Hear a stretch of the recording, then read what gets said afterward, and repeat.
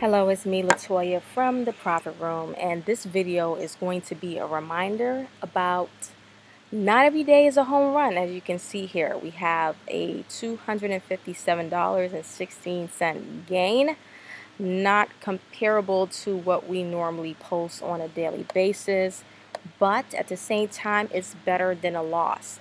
The market today, the open, not much range, a lot of sidewaysness. So we took what we seen, and the first thing we saw that worked was PG. We took it short into the first line of support. We were to get a nice 50 cents per share move here, give or take. Now we'll go into what did not work. Facebook. We went long. It was just a matter of timing here. We went long into this peak. Oh no, yes, we went long into the top, and you can see it did a nice pullback, and this is where it actually broke out. So hindsight, we did not focus back on this one once again, but if we took another breakout around 172, all would have went well after about 11 p.m. Eastern time.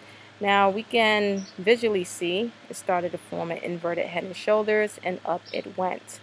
What also did not work? QCOM short. So QCOM, we shorted right into this peak here.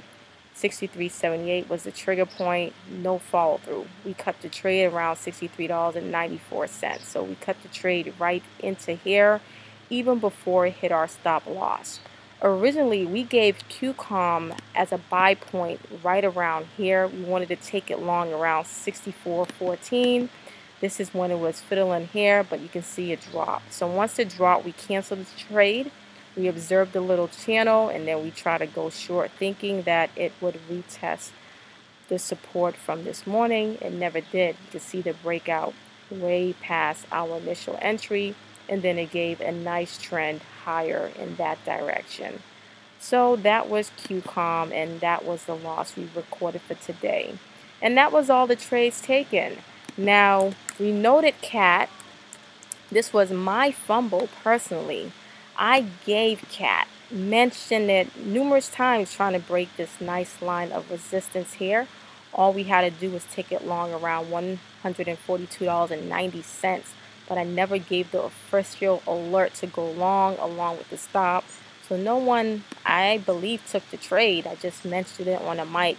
Usually we tell them we're getting in, and also we write that inside the chat pane so you know that the trade is definitely official. Biggest regret of the day, because you see this thing trended all the way to almost $145. So that's $1 plus, $1.50 per share if you look at CAT, and that could have been the difference in our P&L for today. Anyways, we accept the $257.16 is all right.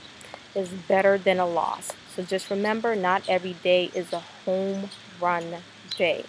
Another quick thing. So last trading day of July, we had another solid month. You could go back in our track record. You will see how we perform day in, day out, in the week, etc., and so forth.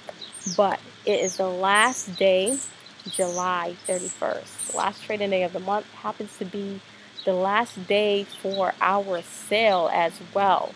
So this sale ends today. You get a huge discount savings on trading live with us in the equity room. Is equivalent to having 2 months free, or the breakdown price is about $65 a month if you want to do the math that way.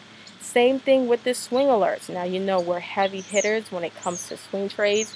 This is how myself, along with the rest of the team who have Roth IRAs, this is how we grow our retirement accounts into the large accounts that it currently is. And we also help small accounts grow as well. So it's not always about big money. So we keep our stops tight. So we have a nice risk to reward ratio going with our swing trade alerts. We also provide futures, one futures alert, as well as one forex pair alert for the week. So you get alerts every Sunday. So awesome deal here. And I will go into one of our alerts, not to make this video long-winded, but an alert that we provided for this past Sunday. So our short, STX short, beautiful alert, and I'll just show you based on the daily because this has pretty much already hit our target. We wanted a nice uptick entry, which we received for this trade. We got triggered in on this day, and basically it's nearing our profit taking area. I believe everyone already started to scale out around $52. We have our first target to about $51.60. So if you look at the lows, it's about, let's say, 40 to 50 cents from actually hitting that target. But this was one of our shorts for the week. Now let's get into our futures pick, which happens to be soybean long.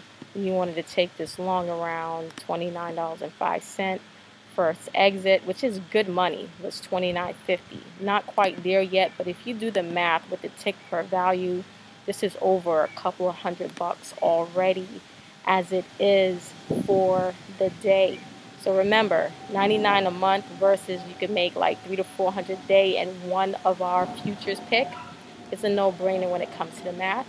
And we're proud of the services we do provide over here at theprofitroom.com. So just remember, if you wanted to join the team, today's the last day for this huge sale.